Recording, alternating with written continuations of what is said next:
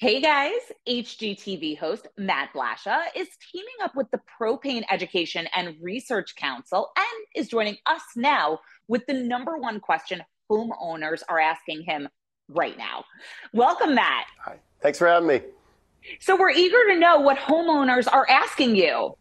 Well, backyards have been transforming from yards that you mow and maintain to an oasis lived in year-round. And my number one request that I'm getting is people want an outdoor kitchen where people can gather around with friends and family. And they want to do it with durable, low-maintenance products that are good for the environment. And propane can meet all of those needs, turning an outdoor space into a showcase, just like the yard I'm in today.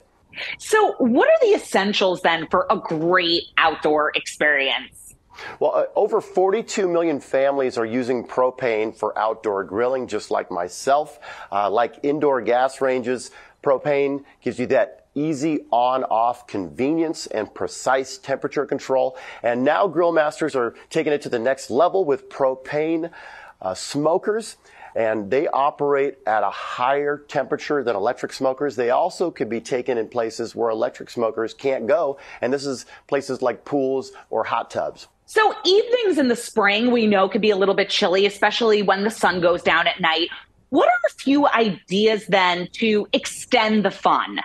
In my opinion, an entertainment space would not be complete without a cozy fireplace or a fire pit. And propane is great because you get that real warmth and ambience quickly. Plus, you don't have that cleanup with any messy soot.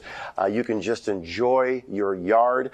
And some states are actually now banning the use of wood-burning fireplaces just because of its detrimental impact on the air quality.